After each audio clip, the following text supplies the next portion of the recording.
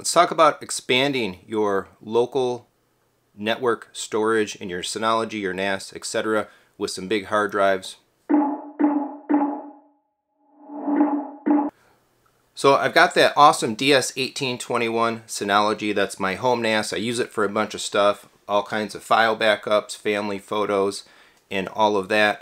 I use it for all the YouTube channel stuff, of course, backing up my projects, retaining all of the video and pictures and graphical things that I do here. And I serve local media on it, physical media rips and that sort of thing. So it's an 8-bay. I've got 4 drives. I've been running it up to 4 drives now, filling the thing up, and it was time to pop another one in. So I figured I'd make this video, talk about like why I choose hard drive brands that I choose, and the process, why I like Synology so much, really, the process of putting a drive in and expanding your storage array, and I think why Synology is just the aces, basically. So I've got the 8-bay. Again, there's 4 drives in it right now. One of the things to keep in mind with Synology is the size of a single volume can go up to about 108 terabytes. And so with 8 bays, if you're using one drive for protection, fault tolerance, parity and such, you want to be targeting 16 to 18 terabyte drives so that you'll saturate a full storage volume once all of the drives are populated. And if you need to go bigger than that, of course, they have add-on expanders, or I guess you just buy a completely separate NAS. In this case, I'm going with an 18, so I've got 2 12s and 2 18s in there, adding another 18 to the family. And this time I went with a Seagate IronWolf Pro 18 terabyte. Now, there's a lot of options for hard drives out there, and I think there's a lot of kind of misinformation as well.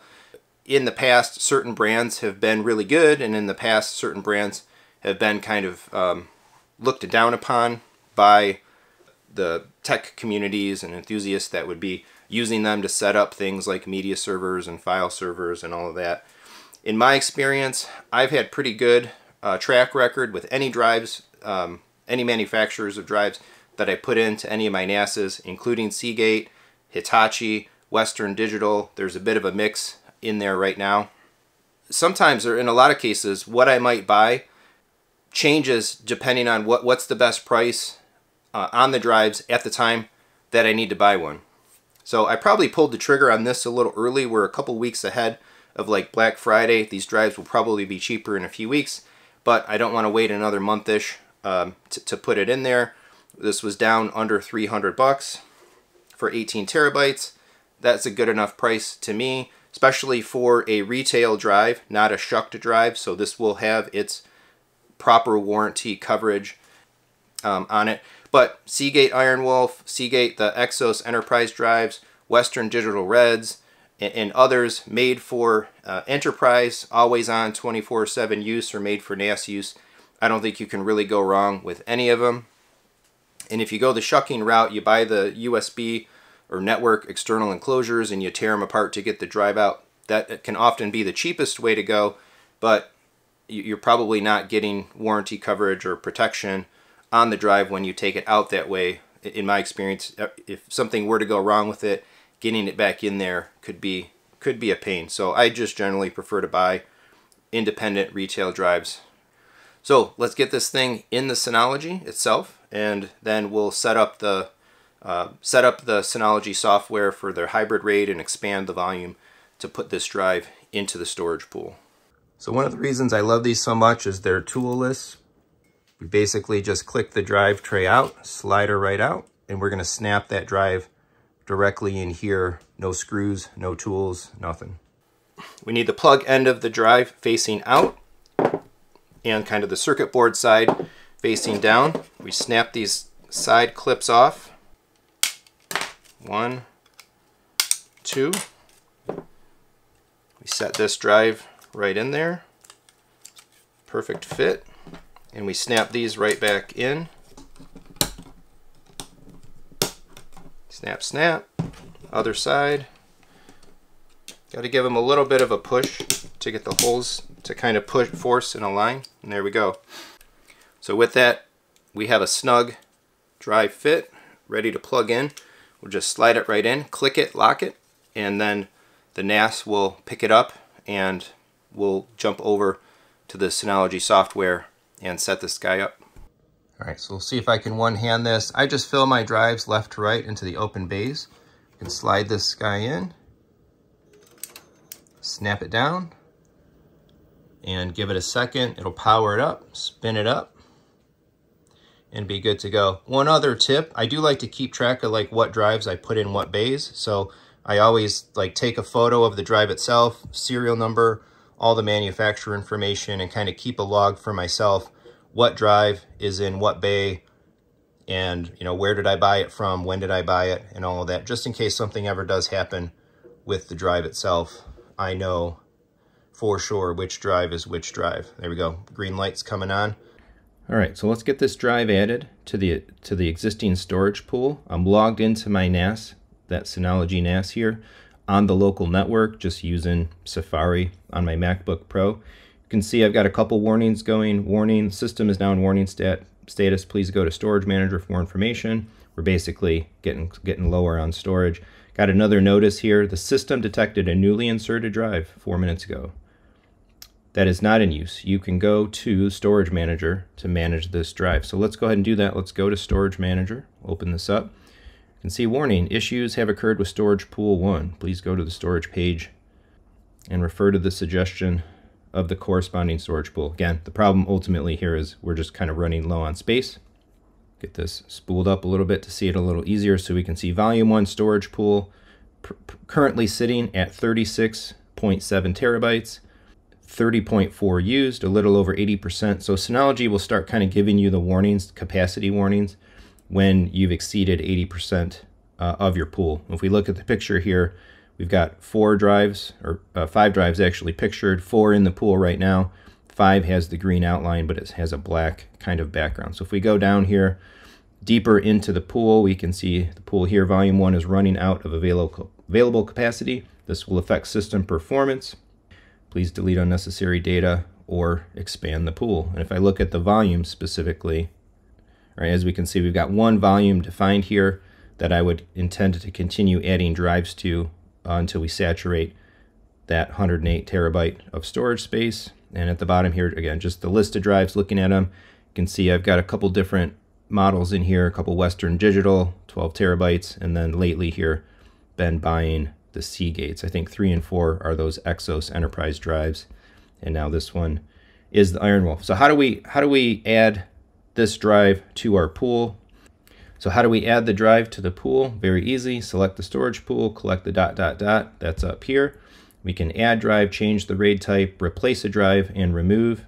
So if you need to do any type of maintenance with your drives, with your Synology, you basically follow the wizards here, follow the guidance, and it'll tell you what to do, what to put in, and all of that. So let's go add drive. There's our drive number 5. Notice the size is 16.4 terabytes. There's a 1000 versus 1024 hard drive size disparity. So keep in mind, any hard drive that you buy, the actual addressable, usable storage of that drive is going to be about 10% less than the published amount of space on the drive. So an 18 terabyte drive gives you 16.4 terabytes usable. It's telling us once we add this, our estimated capacity of the pool will go up to 54.5 terabytes. So I've got that checkbox hit. I'm going to hit next. Please note the following regarding the selected drive, not listed in the product compatibility list. We're good. That's fine. And what do we want to do here? Well, we want to expand the volume by using unallocated capacity. Please do. We're not making a separate volume, breaking it up. And so confirm settings, storage pool 1, add the drives. We've got our new estimate, and expand the volume by using unallocated capacity. Yes, all the data on the newly added drive will be erased. Are you sure you want to continue? Absolutely. It's a brand new drive. There's nothing on it that I need to worry about. And there we go. So adding drives. So it's going to run through a few stages here, and this is going to take a little while. So getting some initialization, like the pre-formatting, loading the file system, all of that's pretty quick. But then there ends up being like an integration step that's required to actually make the storage fully addressable, usable, basically expand the pool, right, to include the drive in its protection, and its parity and all of that. I am using just the regular Synology hybrid RAID SHR, which allows you to do stuff like this. That's the key. It lets you manipulate your pool, expand your pool. It lets you integrate drives of different sizes. And so this will actually take on the order of, I would say, a day, maybe a couple of days before the entire process is done. But at the end of it, I'll be up there around 54, 55 terabytes of space, ready to keep protecting, backing up, storing, serving media, and all that cool stuff. So there you go, some recommendations and a look at local network addressable storage using a Synology, how easy it is to expand your array, add some storage as your needs, your storage needs, and all of that grow. So I'll report back with a more definitive measure of time for just how long it takes for that pool to be fully expanded and addressable with the new drive. But I really love Synology. I think they're super, super powerful, but at the same time, if you're not like really needing it for advanced IT stuff, you can do some really advanced IT stuff with a Synology. But if your needs are pretty simple, I still think it's one of the best brands, solutions out there for this type of thing. Their UIs, their interfaces, if you're just doing the basic stuff, to me, I think are still very digestible, very understandable. There's a plethora of information, how-tos, guides, and all of that about using Synology because it's such a popular brand. So scale is really great. Simple needs, large needs, small storage, large storage, and everything in between.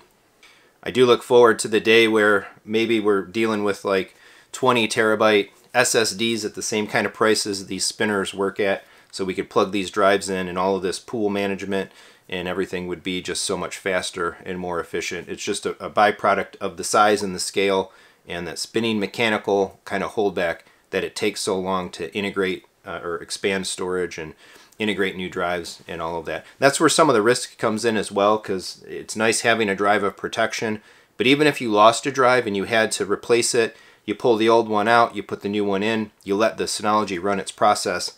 That's the buckle in your seat time, because if something happens there, if you've got one drive of protection and something happens in that rebuilding phase, you're out of luck. That's why a lot of people, or why you can run Synology hybrid RAID with 2 drives of protection, but then you're giving up more storage, trade-offs and all of that. If I had a 12 bay, I would certainly be using 2 drives of protection.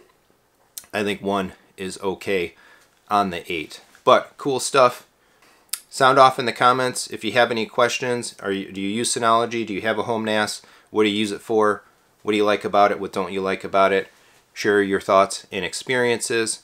Check out the other videos here about setting up local servers for home theater media use and ripping your physical disks and all of that. Got a whole bunch of making MKV process videos and more on the channel. Otherwise, please do all the regular YouTube stuff, like, subscribe, hit the bell for notifications, share the video, and if you'd like to support the channel more directly so I can buy some more hard drives when I need them, look down in the description below. There's super thanks, Amazon affiliate links, and all of that. And if you want some drives, again, get them from Amazon. Please use my affiliate links there as well. Thanks so much for watching. Coming back for more home theater discussion and fun.